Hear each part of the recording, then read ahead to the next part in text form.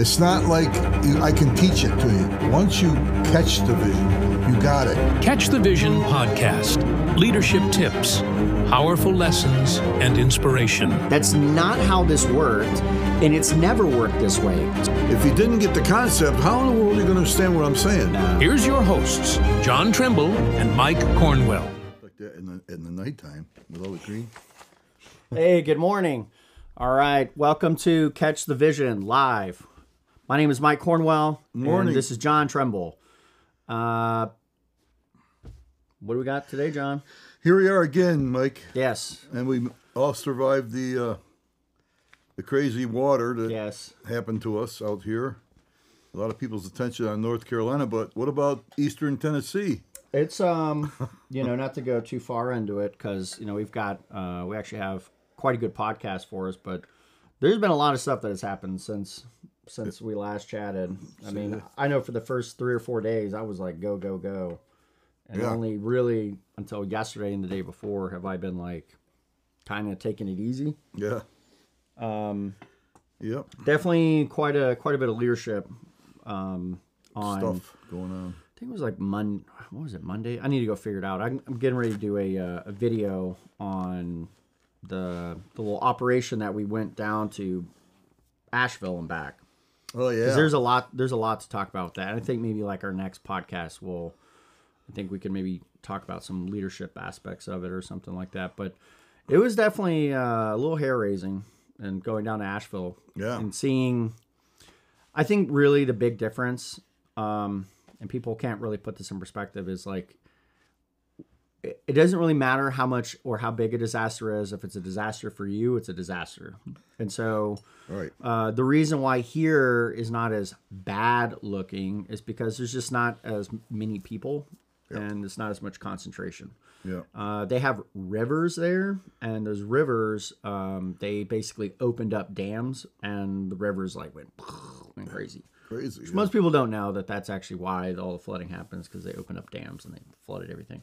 Whereas here, legitimately, people got flooded out and their roads got flooded out because it's just the rain. Yeah. Yep. And also, I'd be remiss not to say this, but a lot of the culverts and bridges got clogged with trees and stuff, Made and the water go high. then it just totally blocked the water and it blew everything out. Yeah. But what do we got today, John? Well, we talked about different leadership styles. Yeah. And we can talk about that because sometimes it's good in leadership to know what kind of leader you got.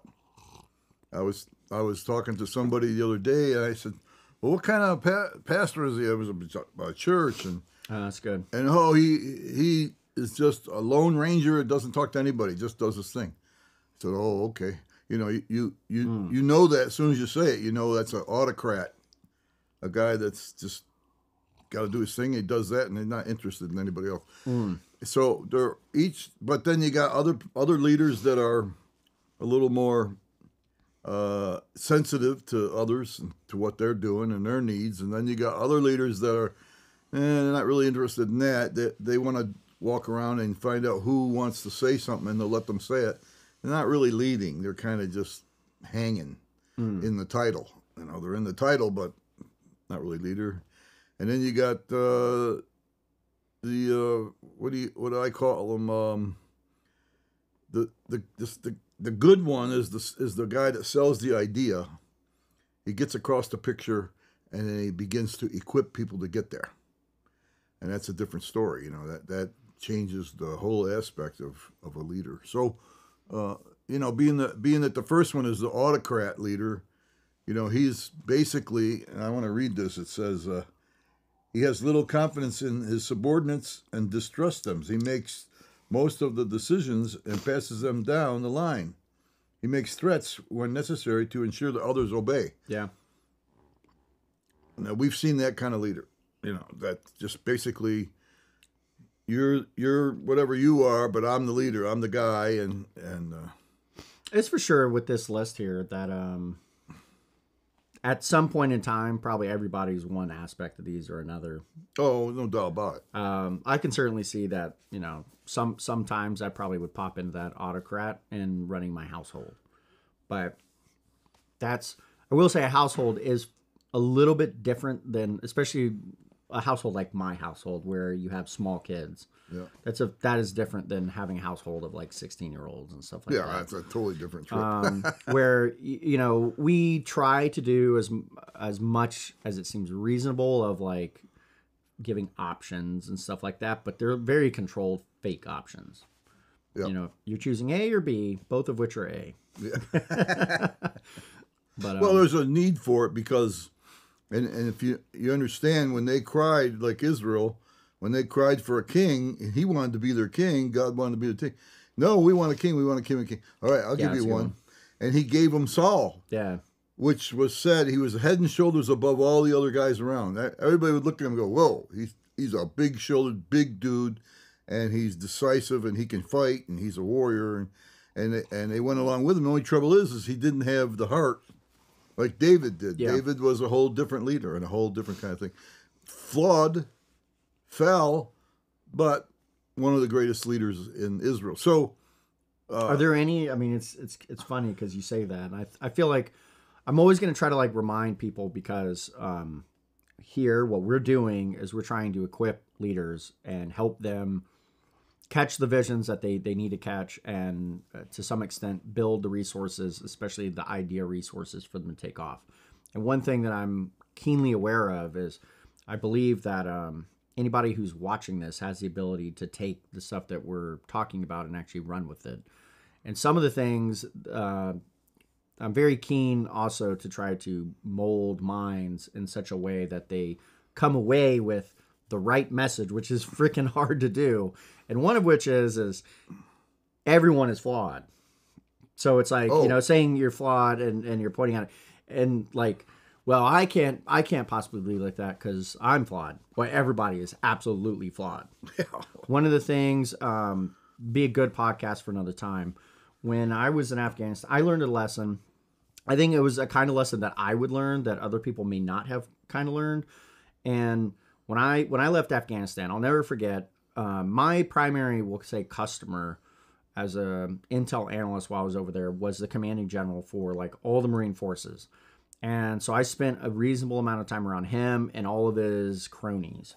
And I spent enough time, like, while they're just kind of, we'll say, smoking and joking, they're just like hanging around, to eventually realize, I'm like, dude, these are just men, just regular dudes. These are not like, these are not godly figures. There's almost probably nothing special about them. And yet they're at like the top. And so that's not to say that they're, low or something like that, but it means that I'm not going to hold them to some magical fake level. Right. And I've carried that with me since I was 23 years old, and I've seen it, and I have to remind myself, because we all got to remind ourselves, like, if you go and you work at, some job, the person who's running it at the top is a man, like just a man, and they're not somebody special. They're not, they fall in those leadership styles. And probably there's something in their life, for example, that they're very autocratic about. And they're very nasty. No question. Yeah. Even the benevolent leader who works at incentivizing people. He does those things that give them incentive to do stuff or motivate them to do stuff. But he does it by rewards or punishment. Yeah. And so he's kind of like a big daddy that, you didn't do it, I'm going to punish you.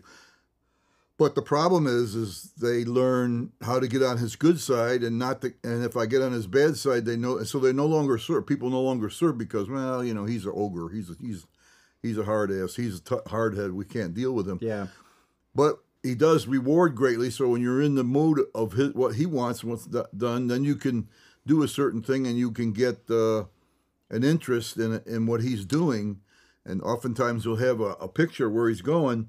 But you really got to get in with what the leader's doing or else. Yeah. And that makes him a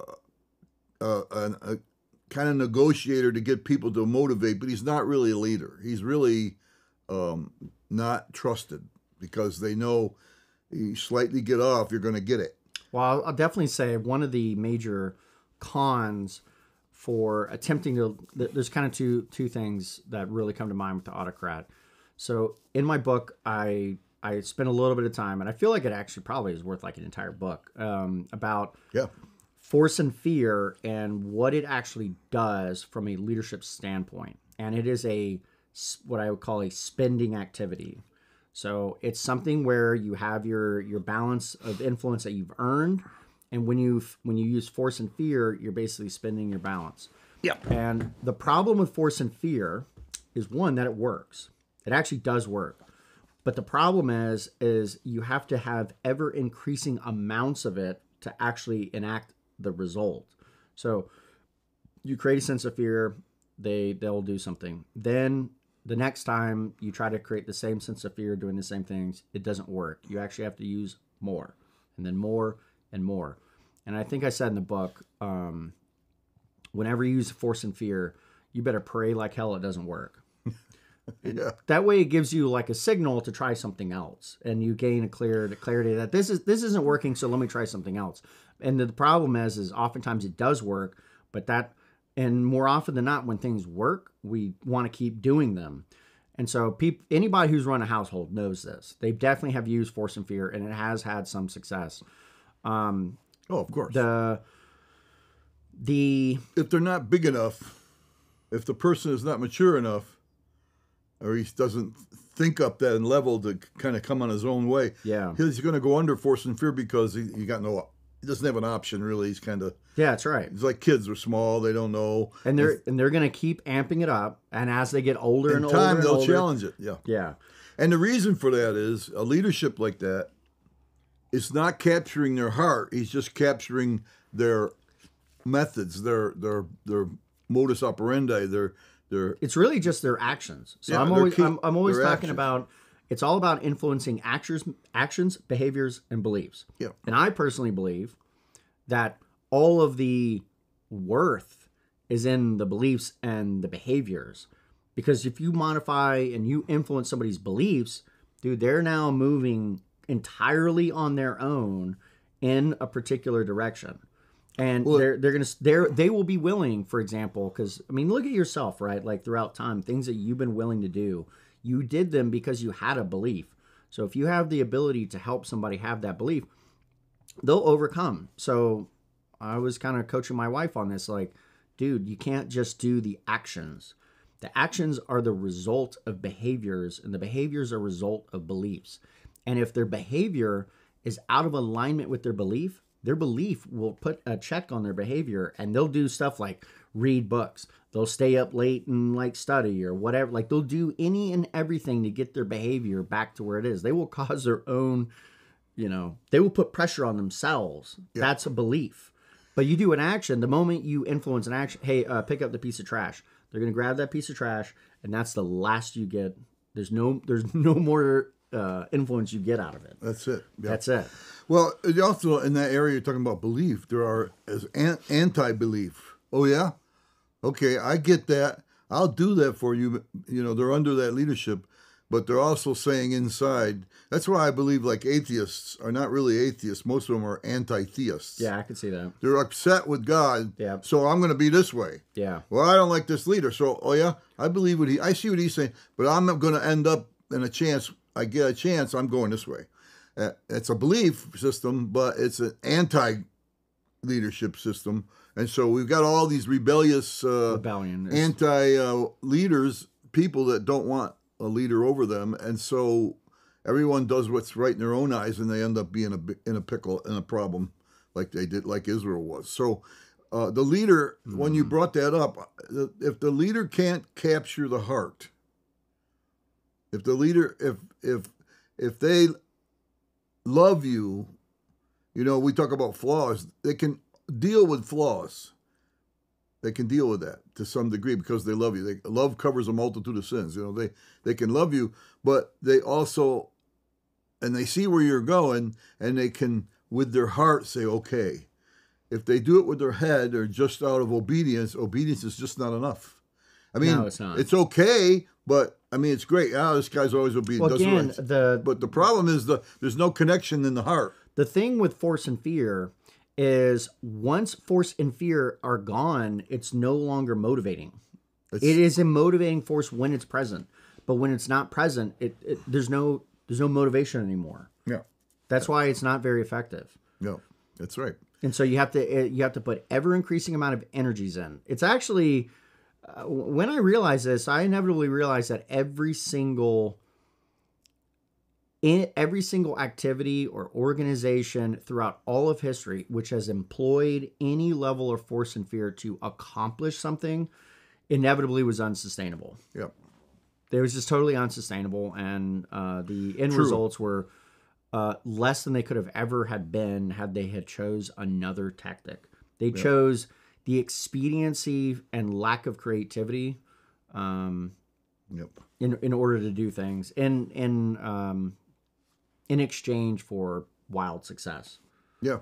Well, the next leader, the other leader, is this consulting Democrat, you might want to call him, because not only does he consult with others and with those under him, but he's trying to negotiate himself as well as the group in a way that is, he considers things are negotiable, not hard and fast. They're not cut and dry. Things are negotiable. Come up with a good reason. And we'll talk about it. And that's okay to a degree. The only trouble is, I see, is that maybe sometimes there are consulting leaders that don't know where the heck they're going. They don't really have a vision. I feel like that's a very managery. It's a manager. It's a very manager type thing. Yeah, he's a manager, and so, I mean, he can get somewhere, and people like him. Nobody's attacking him, But in time, they're going to see. Over time, they're going to see, where is he going? Yeah. And that is a problem, because we got right now. We've talked about this the last couple weeks ago. That when people say, and we've said this about some leaders ourselves, it's good. It's not, but where's he going? What's getting accomplished here? Yes. And so, what is the vision? And if he doesn't have a vision after a while, whatever. You get to a whatever state. I don't know. Okay, whatever. Or you say, I'll just be here, and then I'll have to face problems. But I'm not going to challenge nothing, because who cares? Whatever. And that attitude, it has to do with leadership. It doesn't have to do with you. Everybody will do whatever and hang out in the easy chair and relax and not do anything. Yeah. But the right leader will work with that and inspire them and impart vision and share with them where they're going and the big picture of it all. And those people that catch that, it's a big deal. But those that don't, if they get into a whatever attitude, man, that's the worst attitude. To me, I'll deal with a rebel every day. One day, a father called me up and said, could you take my son for a few days? He's driving me crazy. Everything is wrong. Everything is wrong, and he won't listen to anybody. I said, yeah, come on. So I got him in the car. I was driving a truck for somebody. I said, hop in, man. We're going to go for a ride. Where are we going? Well, I don't even know myself. I have to wait and call the company. Oh, okay. He wanted to know everything. And I said, so you're having a tough time with Dad, huh? And he goes, yeah, and I don't want to talk about it. And I'm like, okay, what do you want to talk about? Nothing. Okay. I just kept giving it to him. By the end of the day, though, we were chatting. Yeah, of course. Because I had to get somewhere where he was interested. Because his father drove the interest right out of him. He wasn't interested anymore. Yeah, that's right. And his father was an intellectual par excellence, very, very smart. But he didn't know how to handle a rebellious kid that didn't have any vision. And so when we got done the third day, I said, I hope you know where you want to go. He goes, yeah, I know where I want to go. And his father said, man, he's a different kid. He's got an idea what he wants to do. That's all it took. So, and he's a great guy now. You mean building relationship and having like an actual conversation? Yeah, he was really changed afterwards. And it's only because I just shuck and jive with him. I didn't there was no rules. He was an adult sitting next to me and we were talking. Yeah. And we got to a point where I said, yeah, I see what you're saying there, and I see what you're saying there. But where are you going? And he tried to tell me, but he didn't really know. And then when we finally got to a point that he didn't know. Well, you bring up a really good point. Not to get too distracted off the topic of styles, but part of vision actually requires continual rework. You have to kind of get just a nugget, just almost anything, just almost make something up, and then you start to rework it, and you find, well, that's not really it. It's more over this way, and it takes time. I mean, for sure. I would definitely say, if you asked me back in like 2013, 2014, when we started homesteading, what was my vision? Our vision was about this big, and it involved ourselves, and it was confused, and I probably couldn't grow things, be self-sufficient. Like, okay, I've accomplished that in like a lot of ways. So it's like, but it required that step to get to that in order to go and have next kinds of visions. Like, you know, I'll be the first to admit that there was plenty of things I was unprepared for this hurricane. And I didn't even, to be honest, I didn't even know there was a hurricane until I was driving back home on Thursday. Is Wednesday night, and I'm sitting there like, I probably should go home tomorrow because they just had 4 inches of rain. Yeah, and now it hit on Thursday, right? Yeah, I'm like, now there's going to be this hurricane coming, and so we didn't do the normal kinds of things that we used to do. We didn't like fill bathtubs. We didn't check the generators out. Yeah. We didn't make sure that all the cans were full. We didn't do any of those normal kinds of things. However, we have been doing the prepping mindset and just a general mindset and lifestyle of preparedness since about 2013. And we started it around 2011. What that has given me is the ability to be, to weather the storm better than most people, and then opens us up to be able to go and help others. And so the first thing that we did was we went and made sure that every single person in our group was good to go. And whatever it is that they needed, that were their holes and their situation, because we knew like, hey, we need to buy time. We need to buy, because like right now is an emergency. Let's emergency it by buying everybody time. And that was things like groceries, water, fuel, and making sure, okay, do you, how much food do you have? Okay, let's make sure we got you some more food. Yeah. And so we shored everybody up. That was only possible because of activities that we started years ago that have got to the point now where it's like, okay, well, we have some kind of muscles to help out here.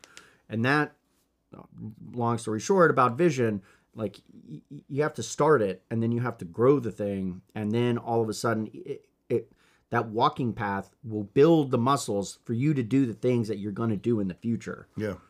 Well, you know, I have a teaching on this, and a lot of people don't agree with me, but there's a big talk lately, a couple of these guys, about free will. We're given a free will. Okay, free will. Yep. Okay, and I teach against that. I teach that we don't have a free will, we have a free mind. And we can change that decision and go a different way because we've been opened up to something that we didn't quite see before. I'm free to do this. Yeah, but you know, 5 years later, you change your whole mind. You're doing something else. And as I guess you're saying you've got like a nuanced statement about what free will is. Yeah. Well, I think that depending on who we're under is the way we're going to will. Oh, okay. Even Jesus said... This makes sense. Even Jesus said, you are of your father the devil, and the will that he wants you to do is what you'll do. That's a good reading. I've never heard that. That makes sense. So now Jesus is saying, you have a will to some degree, but you're under the father, the devil, Satan, and that's the way you're going. That's a very leadership look at this. Yeah, it's very powerful. And they fought against this, a lot of the guys. They still don't believe me, and they say, no, you're wrong. We go back and forth. But I'm saying, look, if they had a free will, Jesus wouldn't have told them, you have no choice, you got to do what the devil wants you to do. So he was really saying, look, I can change your perspective and open up your eyes, and you'll have a different will than you have now. So, you know, that will is going that way, but your will may change and go this way. So free will, man, mostly what you're under. And the reason why I'm saying that is leadership helps people. I think of it as sheep, but it helps them see a bigger picture. And it's what I call a participatory leader, that he participates in the deal, but he really mostly trusts in who he has with him and gives them opportunity to make decisions and connect with issues that are going on. but also he's kind of molding them. Like you said, it's a process, and he's molding them to get somewhere so that when they get there, they say, we got there. They don't say, the leader got us there. No. I don't want to be the leader that got us there. We want to be able to say, we got there. Yeah, we got there. And that's a great leader if he can do it. There's not a lot of them around, but there are some. John, do you know why the reason why I believe, and I believe this so firmly, and this is why I'm doing this podcast, I wouldn't even waste my time. I'd be sleeping in bed. I'd be playing violin right now. I might be working on some of the videos that we've shot. The reason why I do this podcast is because I believe that if you understand and you study leadership, you have the ability to unlock this stuff. That you have the ability to become a great leader, even if you are a mediocre or non-leader now. I truly believe this. I believe because I have seen it in myself that my running into the Marine Corps and their insistence, like, dude, I had to memorize lots of leadership things. Memorize. And I dead memorized them. 100%, within like 1/3 of going through boot camp, and then you have to keep taking tests again and again. And to the point where I still even remember these things today. And I went through, and I'll never forget, like, going through the Marine Corps and being like, very critical of a lot of the leadership that's around me. You could call that from lack of maturity, but still there's some cultural things about that branch that make leadership a little bit more difficult than it probably could be. But that's not to say there's not really good, if not great leaders. But it's from those principles and it's from those foundations. And dude, no one is taught these. I've made such a point about this, especially in my leadership school, like trying to get it off the ground, that like no one, like, consider for a moment that you are going to learn all sorts of stuff in your house when you're a child and at your school, and not one of them you're going to learn a leadership trait, a principle, a foundation, a role, none of this stuff. And yet it is literally the activity of getting anybody else to do something. It is all comes back to that. It is the most important topic, and yet it is not taught. Yeah. So I am all in on learning leadership, because it is definitely the case that, like, why even bother going over these styles? Yeah. If somebody was locked in one of these styles, who cares whether we describe what it is? Because you're now locked as an autocrat. But the reality is you can choose. The change can happen. Look, even autocrats have leaders. And they have people that can help them get out of that broken record onto something else, a little more lively. Yeah, broken record is a good way to describe it. Yeah, and so it can happen. I mean, God can take you and put the needle back into the record a little bit more than you go, oh, I didn't know that. Yeah. So we are moldable. Now, there are some people that you will write off as not moldable. He's just boneheaded. Well, that's where that's where you say they need to come to Jesus. I mean, that's where that saying comes into play, where they need to get hit with the lightning bolt that they like totally get it, and then they need to have a total repentance. I mean, that's what all of that stuff is about, and it's a real thing. I mean, that is real, and that is a requirement in order to change. I mean, that's the whole I know I'm preaching to the choir now. That's the whole nature of the gospel message, which is you. I'm going to try to throw out my best John impersonations.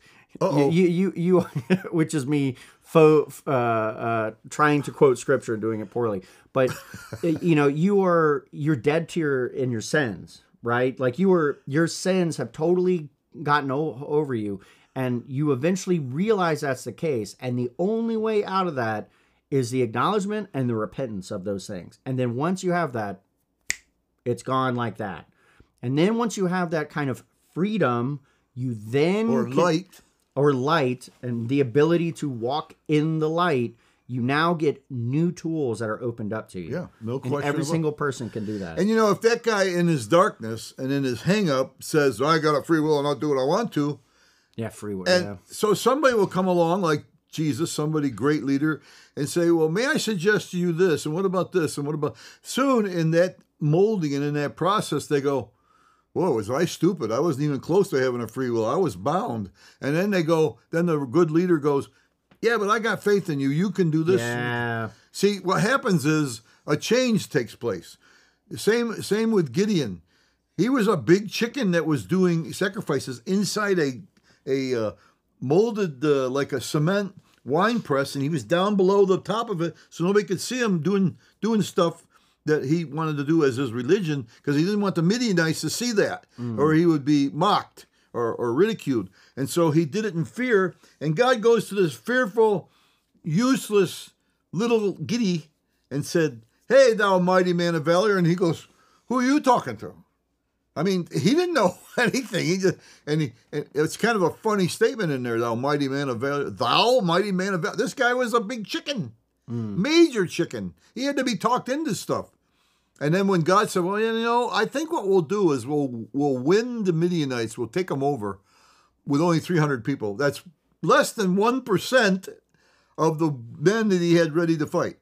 And I'm sure Gideon. I mean, I know I would have said, "That's not going to happen. That's impossible." Yeah. And God is saying, "Yeah, with you it's impossible. With me it's possible." And so the one that comes around with possible gets our attention. And that's what happened to Peter. Bid me to walk on the water. That's impossible. So go ahead, bid me to walk on the water. And he said, "Okay, come on." And he got out and he walked on the water. Now, that's totally impossible, but with God, all things are possible. And so the change of the leadership changed him. The leadership style of Jesus changed Peter, changed Thomas, changed you name it. And so, unfortunately, he tried and he worked with a Judas. There was a Judas in his group, and that's a very sad situation. But it wasn't Jesus' failure. It wasn't. I can teach that too. I'm not interested in that right now. But what I'm trying to say is that those guys bumped into somebody that woke them up. And that's what we're talking about, catching a vision. How are you going to go toward the big picture if you're not woke up? If you're asleep, if you're in the dark, if you don't get it, how are you going to go that way? You can't. I would say this is one of the challenges I have with even doing a podcast, because I want to do it. I want to get it out there, but I'm very conscious of the example that's being set. I get concerned that the example that we're setting is not the content of what we're saying or even the intent of what we're saying, but the activity of what we're doing. Like we're just sitting in chairs and we're talking, conveying that we're just sitting in chairs and we're just talking about some stuff and okay, that's it. And then that's a wrap and we roll on. I feel like that's actually what podcasts have actually done to people, like far and wide, because again, what you're talking about there is you're talking about like leadership. Like you see people who are doing things and you'll do what you see. And so like a Joe Rogan, for example, got like super popular, hanging around, smoking weed, talking to a bunch of random people. And then all of a sudden people like, "Hey, that's a good idea. This guy's very famous and rich and I want to be like this guy." They're not really saying that, but that's kind of like the subconscious mind. And so whatever random person shows up on his podcast, people just start thinking like, "Oh, that person knows everything." And what they end up doing, I've seen in their behavior, is then they go around and they have the same kinds of conversation that they're having on these podcasts. Stupid. Yeah. That is not what people should be doing, but that is what is being conveyed. That is when we turn this camera off, there is other stuff going on. Oh yeah. And if one thing I don't want, the draw was Rogan, what's his name? Rogan? Yeah, Joe Rogan. Joe Rogan. The draw was he was famous and rich and he was fun and interesting. Yeah. Now, I don't know what our draw is, but I do know that honest to goodness, sitting down, just chatting about this stuff like we're doing is much more appealing, and that may be the draw, I hope it is, to people to listen to. But the problem is if you get a Roganite or Rush Limbaughite or whatever, you got parrots. And what happens is the parrot you keep saying something to a parrot. I had a bird and I kept saying, "Big baby, big baby." And pretty soon the bird was saying, "Big baby." And it was a parakeet. Yeah. So I don't want a parrot. I want, you can't violate, Jesus didn't violate their free mind, their freeness, their being, and they did say things that he was talking about, but are a whole lot more. Even the greatest leader ever, Jesus said, "And greater things will you do." What? What do you mean? That's impossible. Greater things you will do. Greater things, because he said, "Look, I want to get this picture in you and get this vision in you, and then I'm going to sit back and watch the greater things you do. I'm into this. And that's a leader I can follow because he's not autocrat. He's not in charge. He doesn't discount me. He says, you know what? We can get a lot done with you guys. I believe that. I believe it. And a lot of times we don't.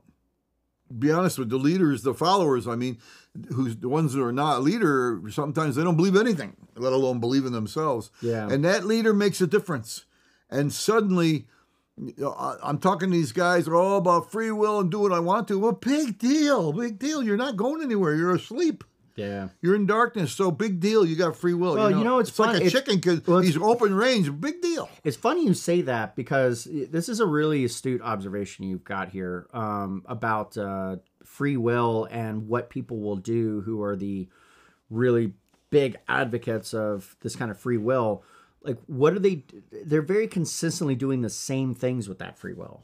Same thing over and over and over and over and over. So, and it's because, I mean, if you were to use, I could see it, that if you're using that as a justification for something, you're going to be doing the same kinds of things that you would then pull on that as justification.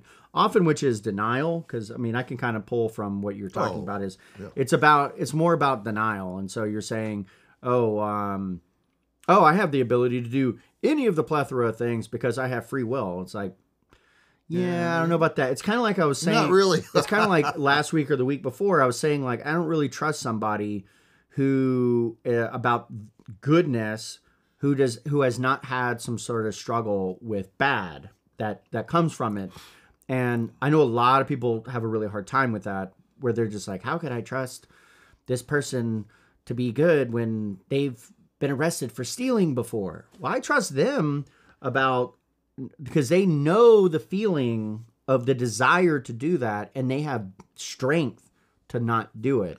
It's one thing if you don't have a choice in that. They have a choice, and they choose not to. And the right leader says, okay, now you got that out of the way. Now you understand that. And he moves on with them and doesn't cast them into the that's right. the river. So that's right. So there's a scripture that says, choose this day whom you will serve. Now, he didn't say will this day. Where is that? Choose this day whom you serve is in Samuel with Elijah. Okay. And so he said, choose this day, or with Joshua, I mean, choose this day whom you will serve. He had to tell them, look, make a choice. And that's what I teach in my free will teaching I did. We have a choice. We have free choice. You might want to call it free choice. I can at any time choose, but it's going to take some molding to get me to choose the right stuff. Yeah, that's right. Not my will. My will, I'll make a different choice anytime, at any moment. Even a person asleep can be woken up a little bit and they'll choose something. Yeah. It isn't his will. I'm not impressed. Oh, you got a free will? Big deal. You're just doing the same thing over and over again, and you're not getting anywhere, and you call that free will? Whoopee! But you got a choice. And so with Jesus, he does things we have things in our lives. I was speaking to me this morning and said, you're going to be a great old man one day. I'll tell you why. Because you're on the right road.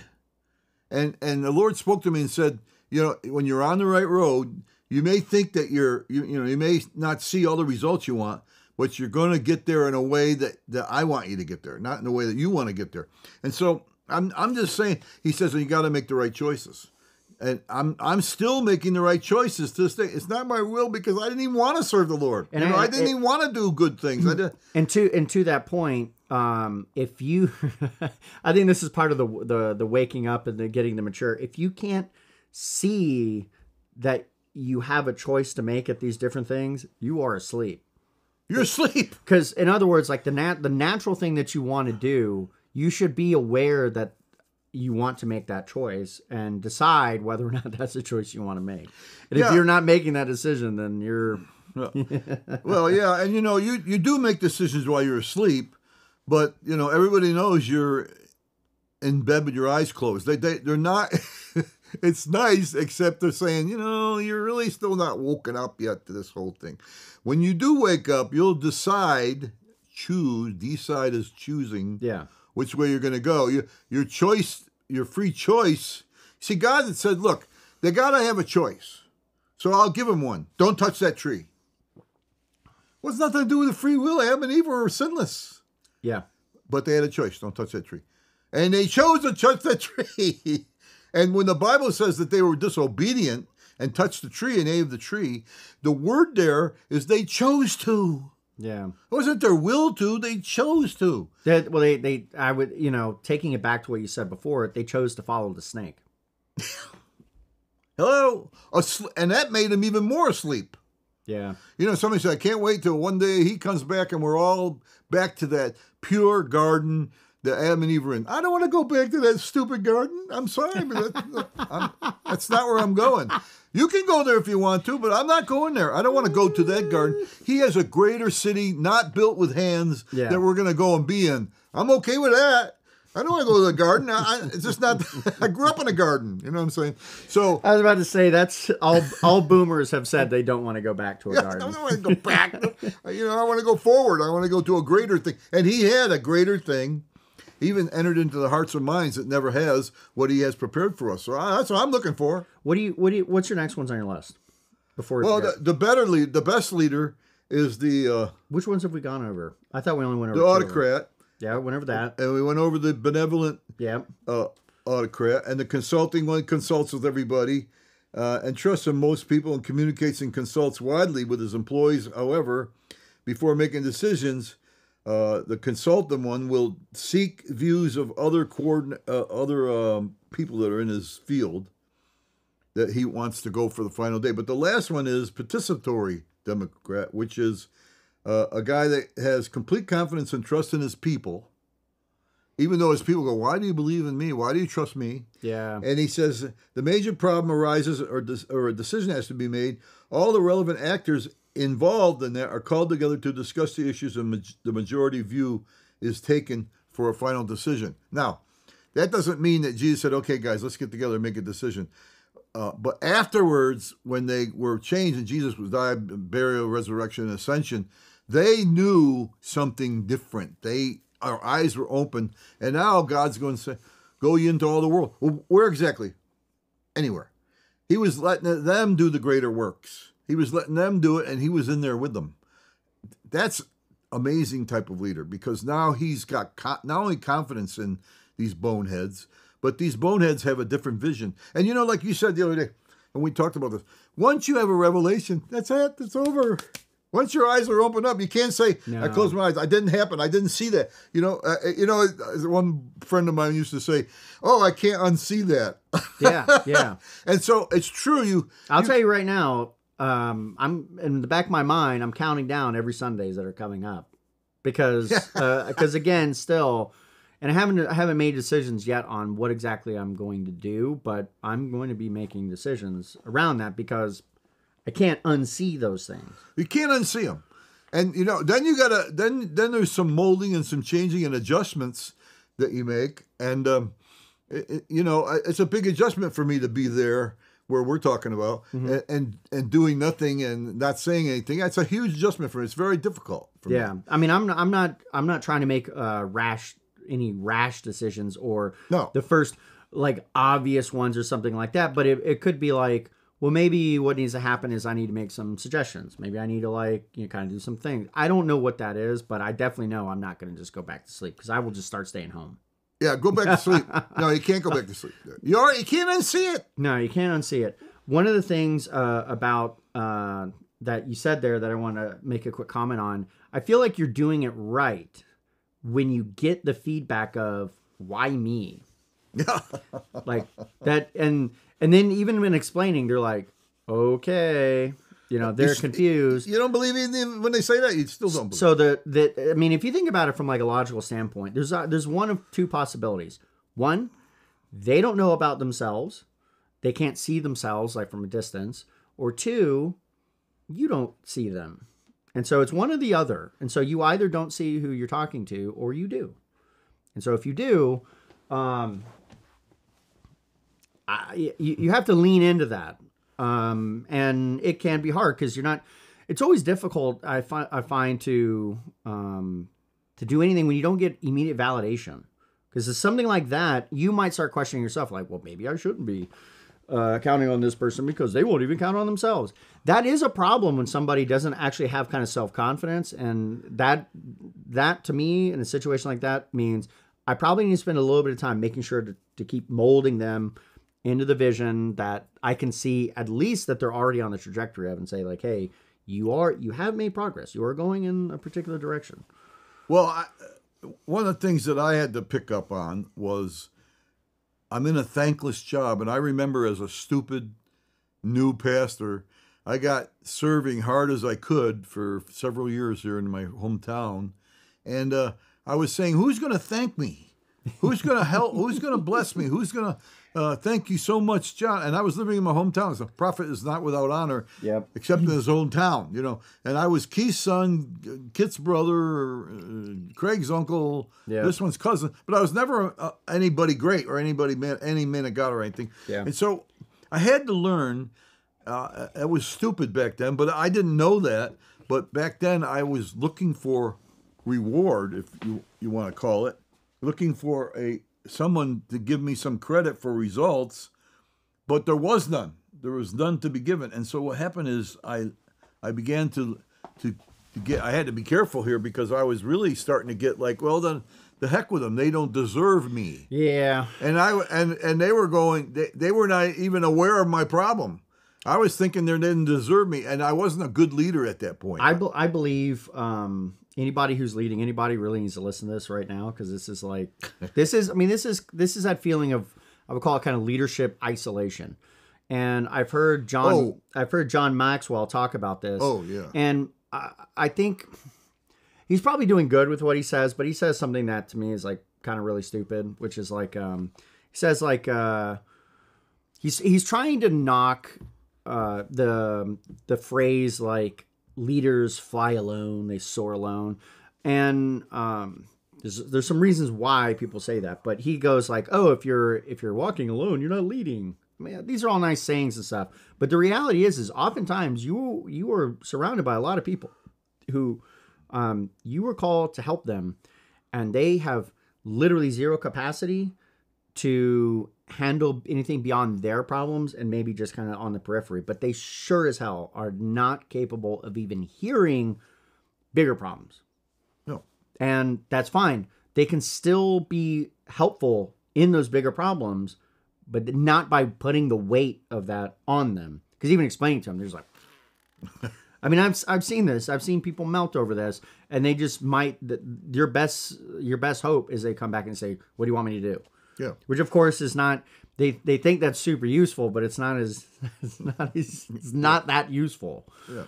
Well, the leader has to go through a period of no rewards and doing it because he's a leader, because they need it, because he's there to help them, not get something from them. That's really difficult for some leaders. Why do I have to receive back anything from them? I need to get something from them. Yeah. And suddenly you become a little more selfish, and you miss what a leader is. A leader is not getting something from them. You know, now, I heard a great guy say, look, you pastors, you can wear wool, but you can't wear sheepskin coats because you're going to kill the sheep to get the sheepskin. You can use their wool. And the point was that you can get some wool off them, but you can't kill them and eat and wear their sheepskin. I get the point, but what I'm saying is I'm not there just to get something from them. And I had to get weaned of that. I had to get cured of that. So now I remember a teaching gave me, it said, are you serving for him, for God, or are you serving for yourself? And that, talk about challenging me. I went, okay, I had to finally give into that and say, I'm doing it for him and I'm not doing it for them, because obviously they're not giving me anything anyway. Actually, they're criticizing me. What am I going to give? What am I going to get back? I had to let that go. Yeah. And that's hard to do, because it is very hard to do. You're trying to help mold them and persuade them into a certain vision or a big picture or whatever way you want to call it. You know what I do in order to at least satisfy that kind of feeling? Once I see that they like, I'll see it like my kids, where there's something that we've been trying to beat in their heads for like 10 years. And then all of a sudden they independently on their own, way outside of like your influence, they go and they say, like, they're saying it to like their friends or they're saying it whatever. And it's like that right there. There it is. Because they're not even consciously aware enough that how much you're rubbing off on them in the activities. Oh, you definitely. Oh, and so once you see those behaviors, you're like, okay, Yeah. I got one. I got to win. It's 5 years later. Yeah, 10 years in order to get that win. Well, but we would call that back where I'm home, because we were Trimbles and there was a lot of them.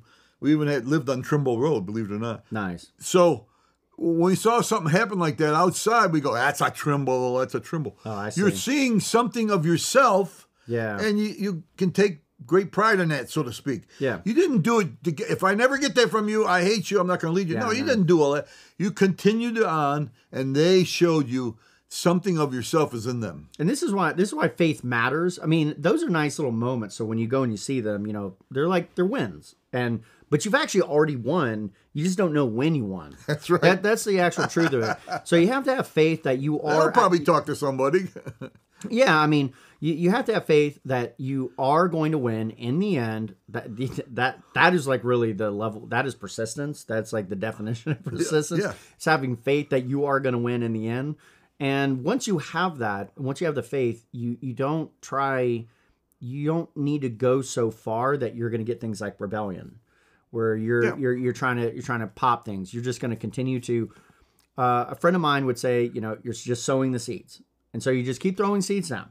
And at some point in time, you've thrown so many of those seeds down that something's going to pop. Yeah. You maybe not going to get everything, because everybody's very different, and so they're going to pull certain things. But that's a humble understanding that that's their role in this world, and their role was to take these certain kinds of things and not everything. Well, I'll throw a whole nother thinking into this situation here. I have a parent that said to me, my 14-year-old is going to do this and that, rebelling and fighting against, and he wants to go do drugs and go off with his friends and go to San Francisco and end up in a totally different lifestyle. And he's threatening it, and we're fighting over and over again about it. What do I do? And I said, well, give him a suitcase. What? And I said, you need to give him a suitcase. You need to give him whatever he wants to go rebel. Why? Well, the prodigal son came to the father and said, look, I want all my stuff. Give it all me and give it to me now. And what did he do? He gave it to them all. Yeah, he gave it to him. And he spent it. And when he was done, he said, I'm a stupid idiot. I'm eating with sheep. I got to go back where Dad is and just be a hireling.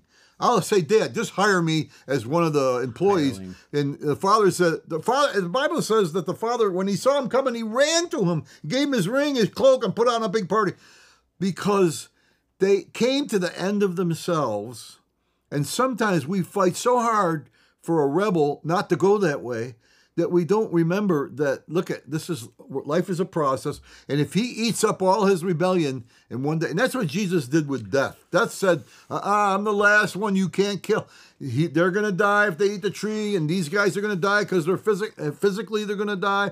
And there's all kinds of death everywhere. And I have the keys of death. And the Bible says that Jesus took the keys of death, because what he did is how did he do that? He went over and grabbed the key. No, Jesus died and killed death. He gave death what he wanted, and that was the end of death. He conquered death and hell, and he went to hell and rescued people. He conquered all that by giving it to them. And suddenly they went, the Bible says that had Satan known that he was going to do this, he would not have killed the Lord of glory. He didn't know that Jesus said, well, I got this. I've overcome the world. I got it figured out. And so when the lady said, that's impossible, you can't do it, I said, give him a suitcase and have a great time. And here's some money. And consider for a moment, usually when people are trying to do that, they're like, we'll say the parents, they're probably very responsible oriented. Oh. And so then they see the child being very irresponsible. But the reality is a person who becomes truly responsible. This is back. All I'm saying is the prodigal son, all of it all over again. The person who becomes responsible has to be irresponsible and come to the revelation that it is irresponsible themselves. Yeah. They then take that and then they go and they do it. That's why the prodigal son is more valuable than the person who stayed, because the person who stayed never found out how to actually manage the thing and Never. Truly understood how to manage it. No, and he never came to the end of himself. He just wanted to do obedience, and he lost the father's heart. He didn't even get to know him really. And that's a shame, because The more valuable son now to the father now is the one that already did all his crap, and now he's saying, "No, we're here, we're you and me, Dad." And that was where he wanted him to be, and that's why he rejoiced. Put a ring on, gave him authority, gave him a party, because now, some things that really want, like if I take your thing from you that runs this thing, if I take it away from you, you go, "Hey, give me that back." You don't want it until I take it from you. Oh, that is, you could. And when I give it back, you don't want it because I gave it back. Now you're okay.